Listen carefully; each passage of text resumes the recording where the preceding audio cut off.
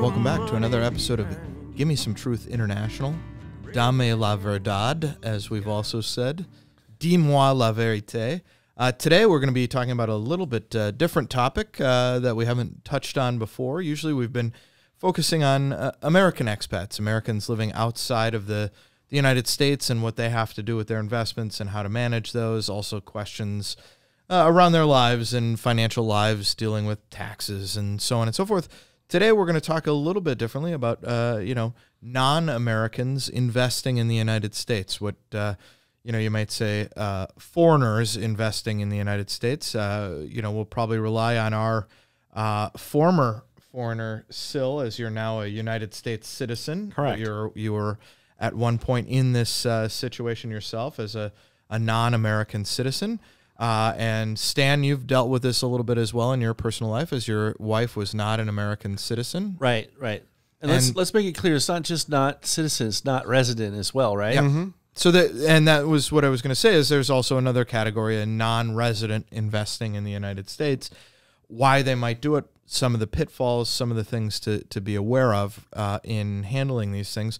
So the case of, Sil investing in the United States, living here even as a resident non-citizen, seems pretty apparent. But why might a non-resident non-citizen invest in the United States? Yeah, that's a great question, and there's a few different reasons for it.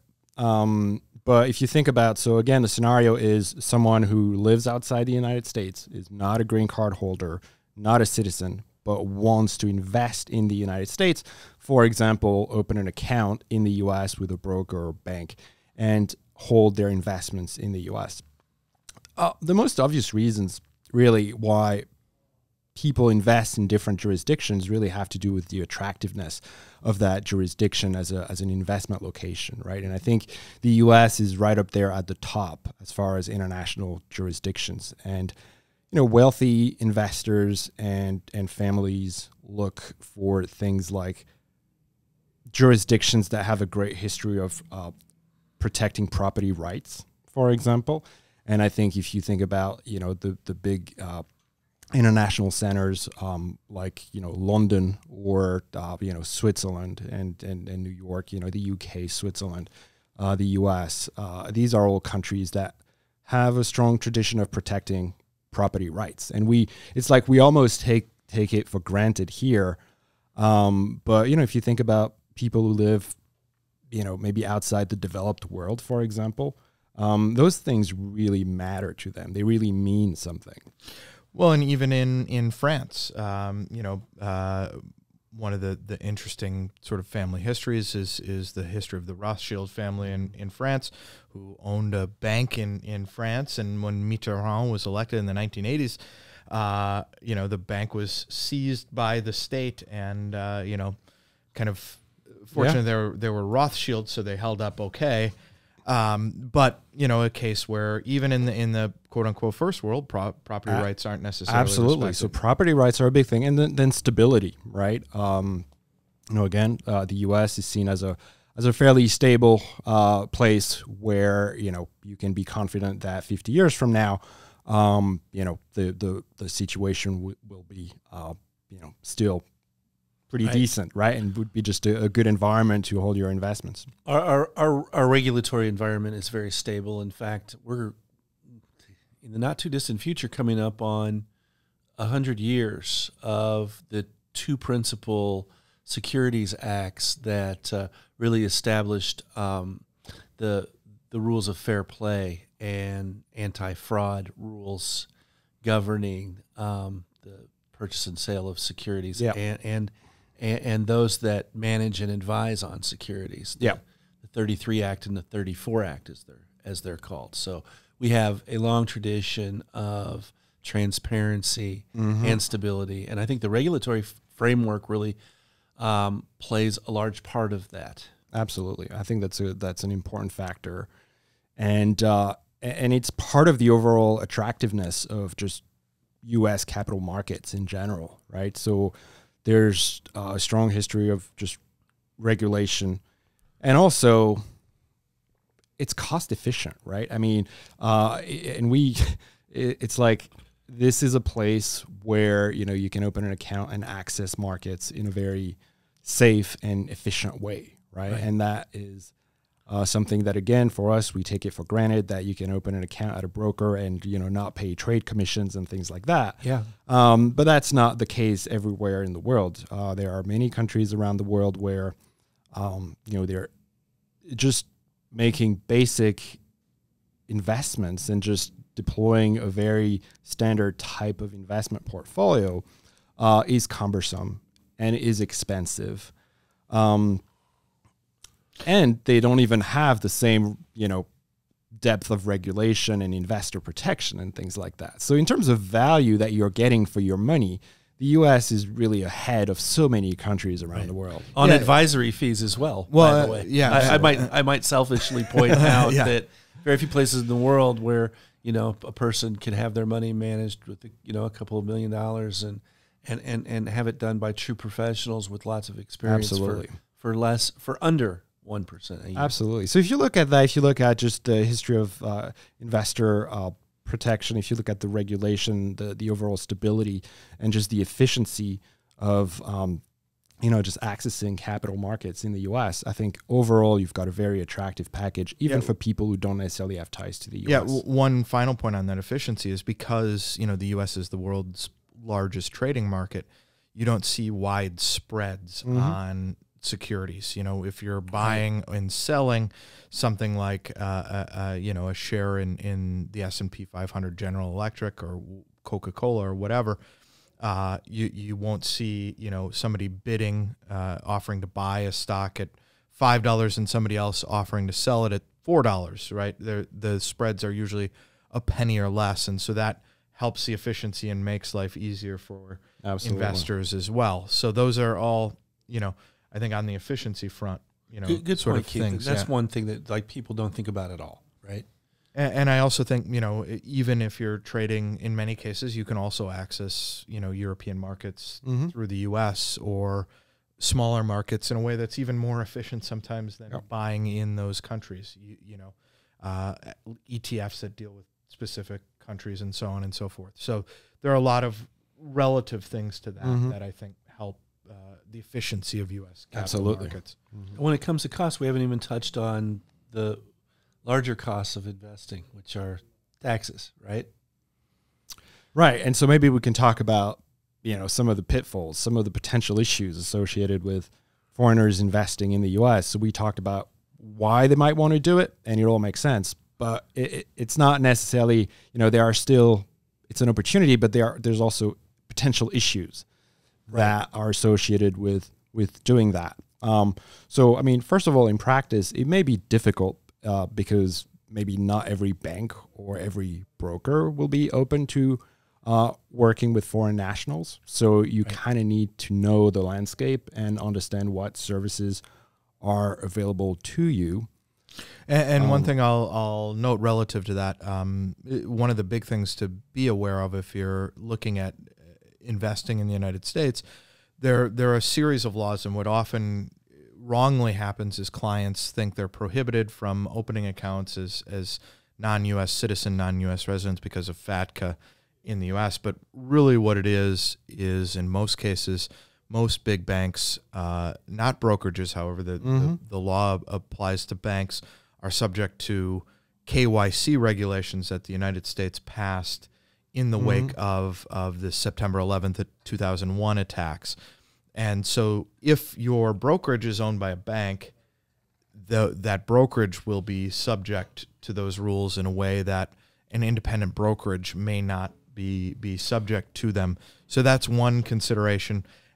Those KYC requirements are also why for many bigger brokerages, they may have requirements about your net worth. If you're not a U.S. citizen, how many you have to come to the U.S. a certain number of times and meet in person, those sorts of things, because they really strongly regulate foreign money laundering conditions. And so those are the rules that you have to worry about, less so FATCA, though FATCA can play into some of this. Sure, absolutely. I think oftentimes people have this idea that maybe something is illegal or, that there are specific rules that would prevent them from doing so. There's nothing illegal about a foreign national investing in the U.S., whether it's through a brokerage account or bank or in real estate or anything like that. But it's just that banks and brokers have their own requirements, and they can make risk-based decisions to not have to deal with the complexity of doing KYC, know your client, on a foreign national, for example. And they have full flexibility and freedom to do so. Yeah, and so I think one of the differences is with many financial advisors, the KYC process is, or KYC, know your client, is built into our process, right? Absolutely. You know, for us to manage money effectively, we feel we have to have your whole financial picture, do the financial planning, you know, all of those sorts of things. If it's a, you know, just a broker where you can make commissions or that sort of thing, you know, that financial planning. The other thing is, you know, much smaller firm versus much bigger firm. All of a sudden, you know, at a much bigger firm, you have to worry about 16,000 brokers and advisors versus, you know, the three of us in this room. And so, you know, it's much easier for someone to maybe get involved with something that's in the gray area. And that's why a bank or a larger firm might restrict it as well. So absolutely, you know, it's the advantage of kind of dealing with a boutique firm. Yeah, absolutely. And so even assuming that you got past those hurdles and you managed to open an account and set up, you know, have the infrastructure to start investing through a U.S. bank or broker, there are still potential issues, right? There are tax issues that you need to be aware of, right? So maybe we can touch on that a little bit. Sure. And I would say maybe they fall into two categories.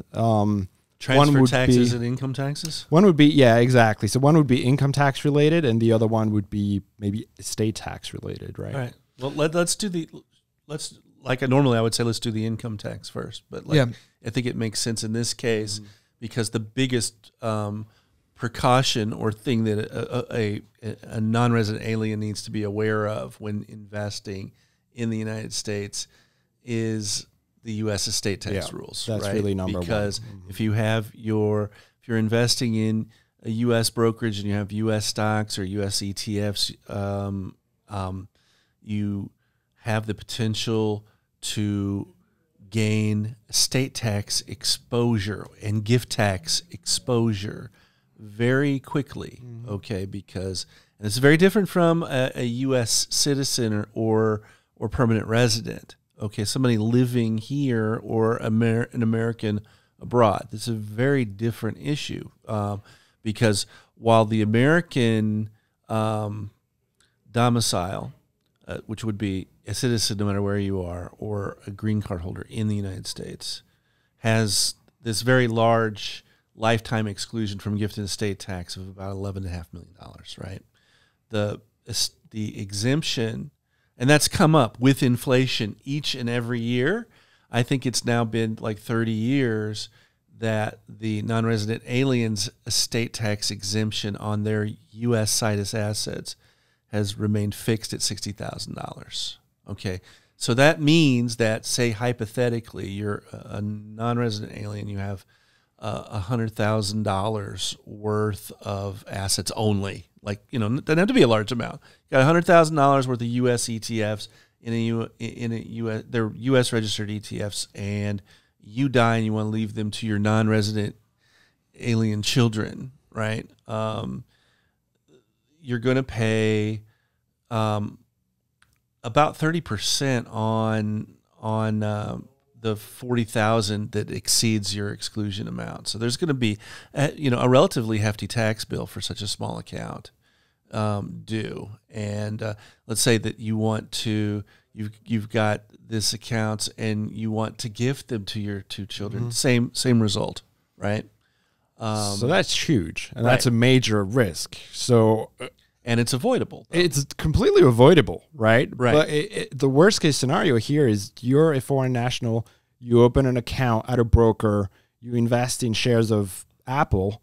Yes. So in principle, you're not, because you're not a citizen, you're not a resident, you're not subject to U.S. estate tax, except if you own U.S. assets. And you've effectively put yourself in a situation where maybe you've invested a big chunk of your wealth in a U.S. asset, and when you die, you're subject to estate tax, and you only have a $60,000 exemption, and anything above that is taxed at 40%. So you can lose a huge chunk of your wealth just by not being careful, not being aware enough of that potential tax liability. I think also what you're identifying speaks to another case where people may end up not realizing that they have U.S. investments is if you work for a U.S. company outside of the United States as a non-citizen, non-resident, and you have stock options, and all of a sudden you own, Apple shares or Citi shares or whomever, all of a sudden, that's a U.S. situs asset. Absolutely. In cases. And so that is something that you may want to you're going to have to think about and plan around. And so how is it avoidable? Right. Well, I mean, it's avoidable, but but there's an investment to be made up front in that too, right? Because it's most easily avoidable by creating, well, there's two ways it's avoidable. One's simple, one causes investment in creating a separate entity, if you will, right? Because the entity lives on. And by entity, I mean something like a trust or an offshore entity, like a British Virgin Island company. Companies don't die. Companies don't die, that's the benefit. and trusts are separate legal entities, right? So the whole idea there is it needs to be, if you own through the entity, then you own the entity, and you can pass ownership of that entity on to your children, right? Or if you set up a trust, the beneficiaries, the successor beneficiaries, successor trustees are going to be those children, right? And those entities don't die. So the underlying companies continue to be owned by an entity, right? So entities don't die. There's never an estate tax, right? And the gifting can be of those non-U.S. interests in the trust or the entity, right? The easiest way, it's a geographically limited easy way, right? And that is simply that the U.S. has estate and gift tax treaties with I think 17, 18 different countries in the world. These tend to be some of our closest allies, but it's certainly not every country in Western Europe. It tends to be quite a few of them. And we had a treaty with Canada, and a protocol with Canada still is in place. And these treaties, oftentimes, we find that the greatest benefits, the one class of people that are most benefited from these treaties are foreigners that want to invest in the United States, because these treaties either declare that your ownership of intangible personal property, which would include securities interests, right, or that those are non-U.S. situs, that only your residence country can tax those upon death or gift. Or the treaties, and this is some of the older versions of the treaties, just simply grant the residents of the counterparty treaty country a pro rata U.S. size deduction, as if, like, let's say, for example, if the U.S. lifetime exclusion or exemption is $11.5 million, and you have half of your property or your net worth at the time of death, your estate is in the U.S., and half of it is elsewhere, your residence country or anywhere, really, then you're going to get what would that be? $5.75 million exemption on your U.S. estate tax or gift tax, right? So either way, the treaties are great where they apply, right? Because then you don't have to go through the rigmarole of setting up an entity. Although, people may be able to set up the entities with, actually, very little expense. Yeah. In this world today, you can set up companies in, the Caymans or the British Virgin Islands or whatever. If you're richer, you might want to set up something more like a South Dakota trust, right? Something like that. Okay. Yeah, So- and the trust question is an interesting one because trusts are not something that necessarily exists elsewhere in the world. But for non-Americans, non-citizens, non-residents investing in the United States, they have lots of uses. One of them that we might not touch on today, just for time reasons, if you're buying U.S. real estate as a foreign national, non-resident, a trust almost becomes a requirement because of transfer taxes and so on. But these kind of structures, if you're looking to invest in the United States, sort of become a default in many cases. Absolutely. And you're right that we haven't touched on real estate because that's kind of a whole separate topic. But structures become even more valuable if you make a real estate investment. Absolutely. But just to summarize, so there's two ways to avoid the issue of U.S. estate tax. So one would be to invest through a company or trust.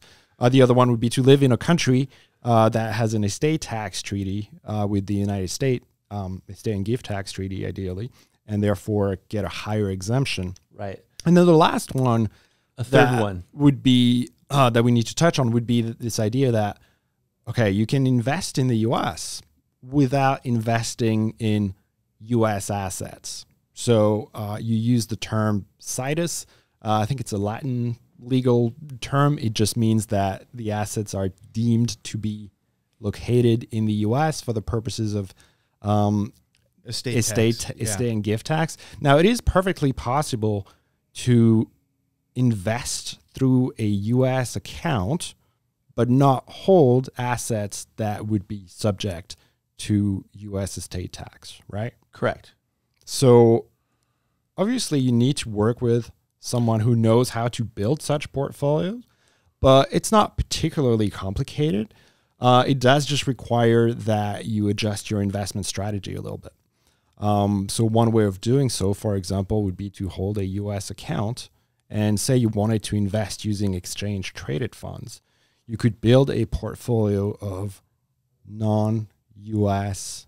ETFs, right? Maybe exchange-traded funds that are... You need a brokerage that's capable of doing trading on foreign exchanges, but yes. Exactly. So maybe, ETFs that are trading in London or, registered in Luxembourg or Ireland, like many of the European ETFs are. So you could absolutely hold an account in the U.S. and enjoy all the benefits that we talked about before, but not actually hold assets that are subject to U.S. estate. Right.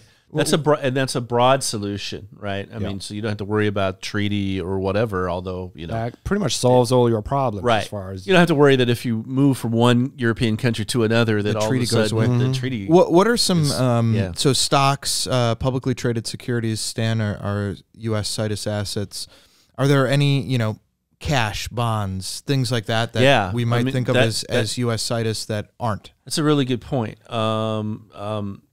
Publicly traded bonds are never U.S. situs assets. So, and that's pretty amazing because it means U.S. treasuries are not U.S. situs. Right. And when you think about that, there's always been a gigantic foreign demand for U.S. treasuries, right? They're the safest in the world, ostensibly. At least before last January, we thought we had the most stable government in the world, and nothing could ever go wrong. But we're the gold standard of publicly issued debt, right? It's full faith and credit. It's guaranteed. But there's also obviously in this world that we're starting to creep out of now, this zero interest, bearing world, the U.S. treasuries, throughout this period have yielded better than European or let's say Japanese or just basically name your country that didn't have 10% inflation before inflation came to the rest of us, right? Well, just generally out yielding other developed countries' debt. And one of the reasons why I think that we don't think about a lot, like the yield curve here has been very flat for a long time, and there's parts of it that are at least temporarily inverted, and we cross our fingers and hope that that is temporary. But what I mean by that is that like your 1 year treasury is trading below, is offering a better yield than your 10-year treasury, and then like by the time you get out to the 30-year treasury, it's kind of almost on par with the 1 year, right? But pretty, yields aren't, what you would expect. You would expect if you're going to borrow for 30, if you were going to borrow and not get paid back for 30 years, that you get paid a better rate than you would if you're only lending the money for 1 year, right? Well, I think a big part of that is the foreign demand, the foreign lust for U.S. fixed income. Absolutely. Because it's better yielding and it's more liquid and it's potentially more stable, right? We're the largest economy in the world. Yeah, and so, one of the things you're looking at is this exchange trade from currencies, that they're worried about the value of their currency as well versus U.S. dollar into the U.S. dollar, because U.S. dollar is still the global reserve currency, which I think up top, one of the reasons as well, people want to invest in the U.S. But I think, one of the things that we can look at here too is if you're an investor and you're, outside of the United States, looking at how you structure your portfolio, again, maybe the U.S. and using U.S. bonds, corporate as well, the advantages of corporate disclosure that the U.S. has because they're publicly traded bonds, that becomes another kind of reason for foreign investors to look to the United States, because then that's the other way that you avoid some of these transfer tax worries. Right. So I think, what we've identified here on the estate tax side, right, there are 3 ways to avoid it: treaty, structuring either via trust or offshore corporation, or buying non-U.S. situs products. That way you can avoid the last tax. Fourth loophole would be, of course, we work with a lot of non-resident aliens. Most of them tend to be people who are related to other clients, the non-U.S. spouse, if you will, right? But if you're such a person and your spouse is American and your children are also American, so you may be they all may hold 2 or more passports, right? Anything that you gift or bequeath to those people. I'm sorry, to your spouse anyway, at any rate, right? Anything you bequeath to a U.S. spouse is completely 100% exempt, even if you had $2 trillion worth of U.S. situs assets. As long as they go to that U.S. spouse, there is no gift or estate tax. Correct. So that's the fourth solution. That's a very limited subset. Yeah. We talk about these limited subsets about treaty, but we're talking about 18. We're all the residents of like 18 different countries. Right. Here we're talking about a limited subset of people who are married to U.S. citizens, and that's the person that they would bequeath or gift to. Correct. Yep. Right? So that being the fourth exemption, very quickly, we're pushing up against time here.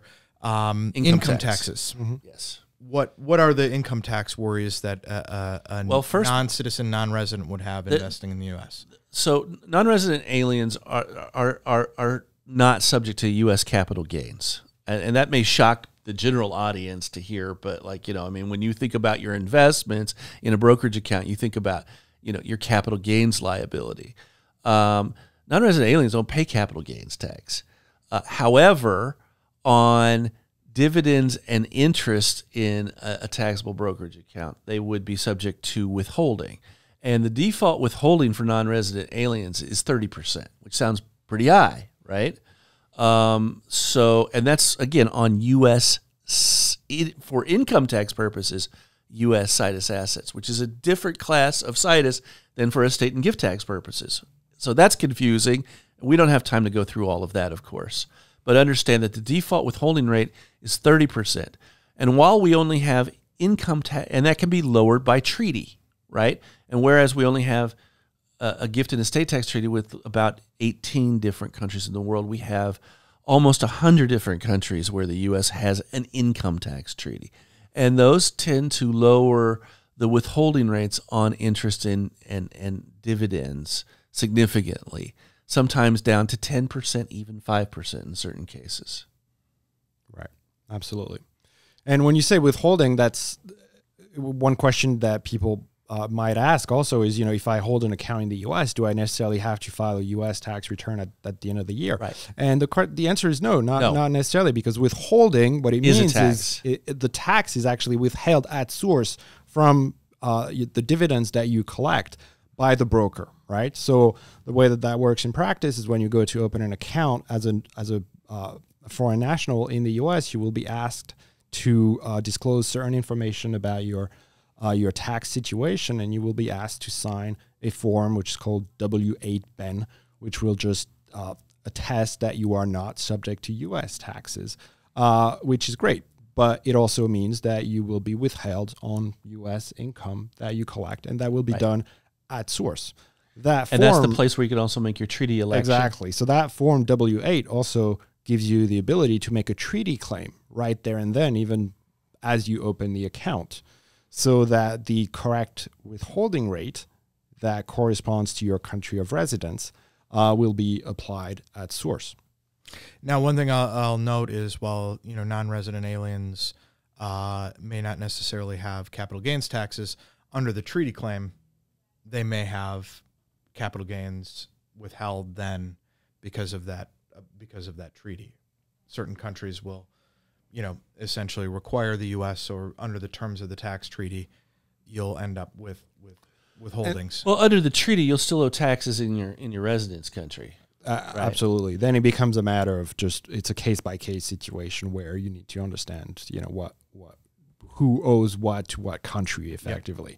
Yep. But again, there's a solution to that problem as well, right? So you can avoid the U.S. withholding by simply not collecting U.S. sourced income.